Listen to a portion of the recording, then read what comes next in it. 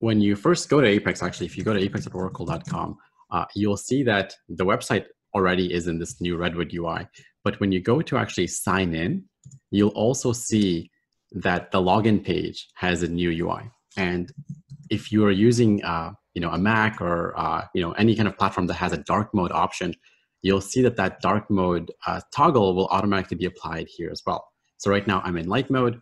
If I just go into dark mode, you'll see the UI refreshes immediately.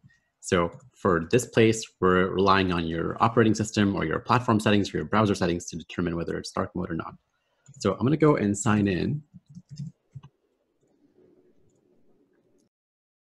And currently I'm in light mode because my setting in my user menu is set to light, but I can go and toggle this to automatic and it'll respect my system settings. So no matter what my platform settings are, it'll go ahead and change those, change the UI to match that. Now, with the Redwood UI in Apex, this is again the first iteration of Redwood, so it'll be continually enhanced in future releases.